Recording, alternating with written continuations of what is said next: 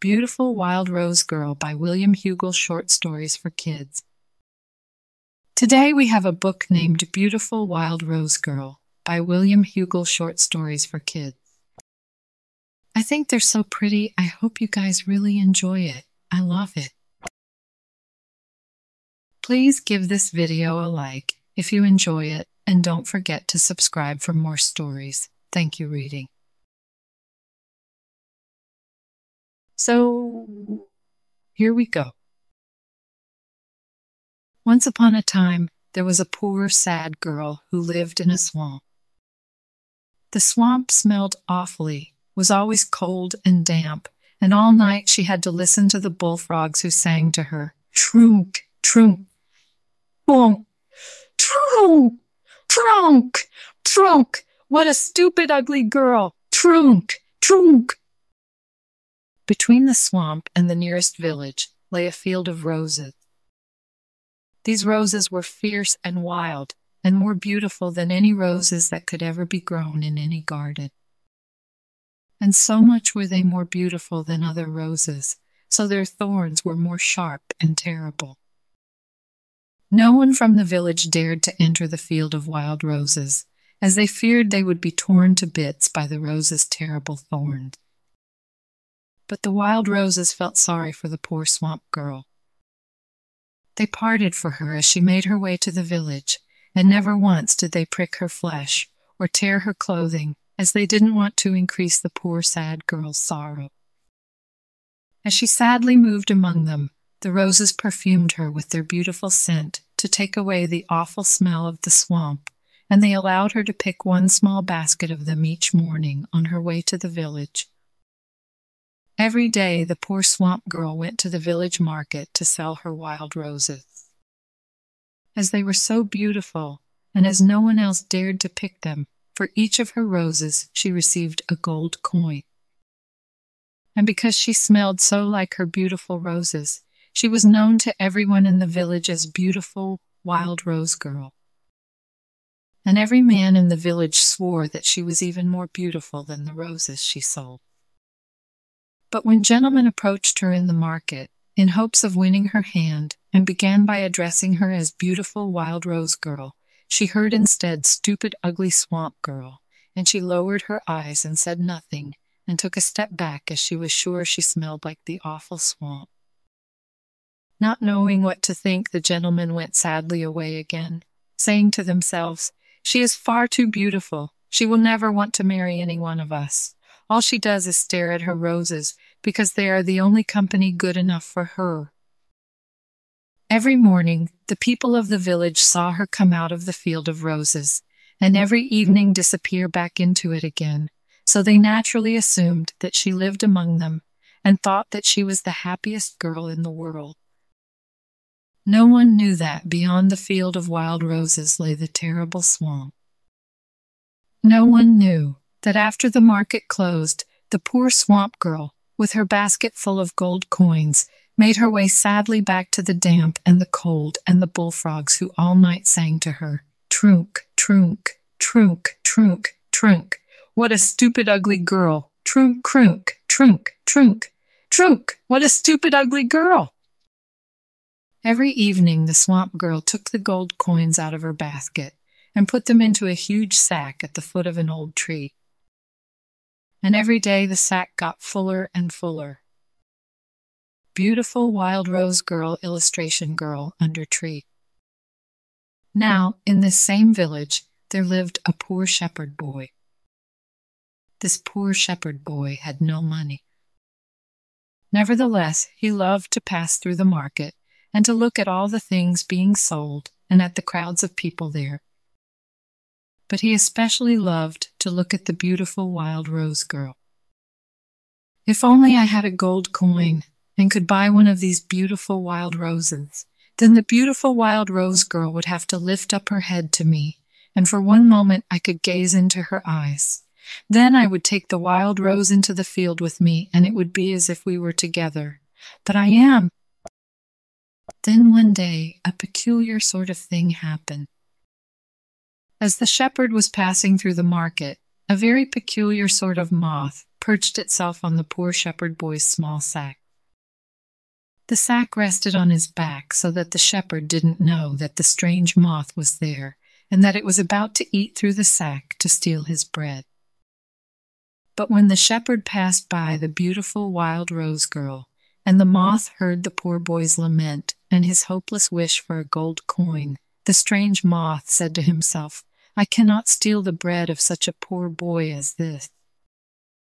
Then he thought, "Among all the greedy men in the world, I have never heard such a pure and beautiful wish for a gold coin." The strange moth alighted from the poor shepherd's sack, flew high into the air, and followed the shepherd boy into his field.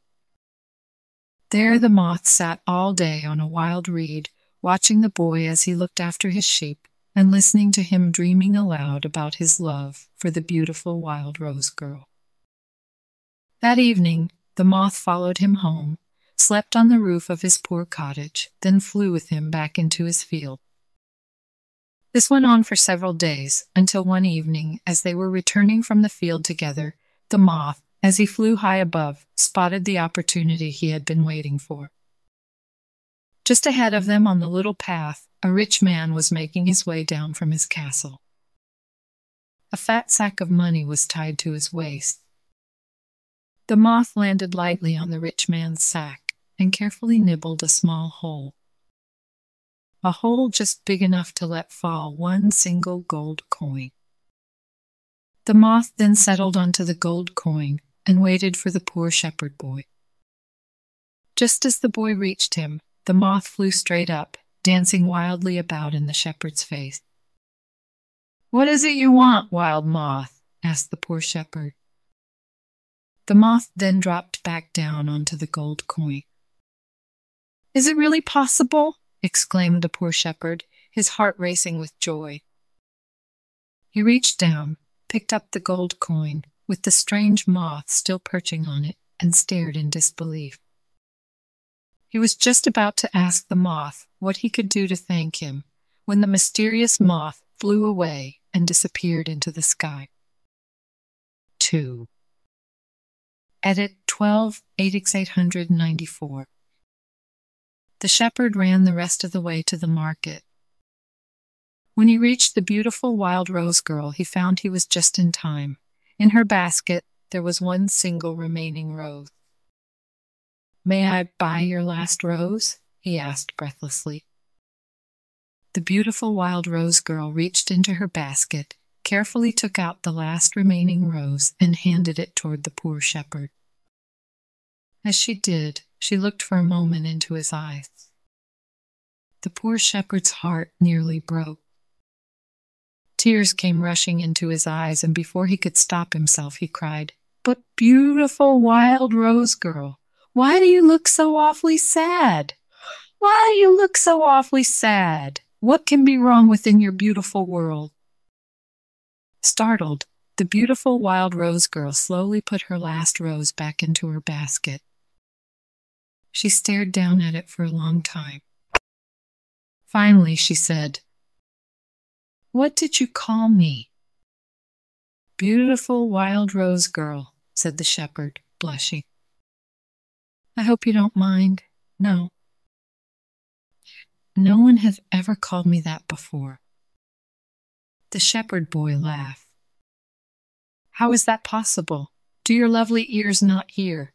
It's how you are known to everyone in the village." The beautiful wild rose girl stared down at her last rose for a long time.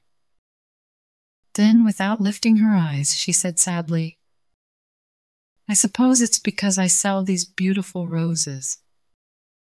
"Not at all," cried the shepherd. "It's because you alone live among the wild roses, and you alone are loved by them, and you alone are full of the same beautiful fragrance, and because," his voice was shaking again, "because everyone agrees that you are even more beautiful than your wild roses." The beautiful wild rose girl was still staring silently down at her last remaining rose. When she finally looked up again, she saw that the poor shepherd boy was still holding out his gold coin. "Come back tomorrow evening," she said, "and then you may have your rose." The poor shepherd raced back to his cottage. All night long he sat on his window ledge, dreaming about the beautiful wild rose girl. And all night long he stared out his window toward the field of wild roses. Meanwhile, the beautiful wild rose girl walked slowly out of the village. She passed through the field of wild roses. Then, reaching the swamp, she sat down under a tree. She placed her basket in her lap, the basket in which lay the shepherd's wild rose. The bullfrogs in the swamp began singing to her. But when they saw that she had brought a wild rose back to the swamp, they all came out of the water and gathered around her. The beautiful wild rose girl listened as they sang. True, true, true. How we'll miss our lovely girl. True, true. The beautiful wild rose girl turned to the frog nearest to her. Why do you sing thus to me? She asked him. We have always sung thus to you, answered the frog. It is a song of joy because you are here with us, and it is a song of sorrow because we knew that one day you would leave us. And because today you have brought this wild rose back to the swamp with you, we know that that day has come. Yes, that day has come, said the beautiful wild rose girl. Before you go, said the frog, will you do one thing for us? Whatever you ask for, she replied. Will you give each one of us poor frogs a small kiss before you go? It will be a kiss the swamp water will never wash away. And then forevermore our song will be the same. It will be a song of joy because you were once here with us, and it will be a song of sorrow because you are here no more. Then all the frogs lined up, a long line of frogs winding all around the swamp. The beautiful wild rose girl gave each one a small kiss, and after she had kissed each frog, it hopped away, back into the swamp. After she had kissed the last of the bullfrogs, the beautiful wild rose girl took up her heavy sack of gold coins and left the swamp forever.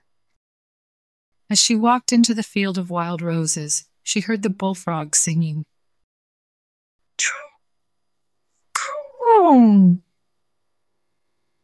Sing! How we miss our lovely girl. True. Beautiful wild rose girl, kissing a line of frogs.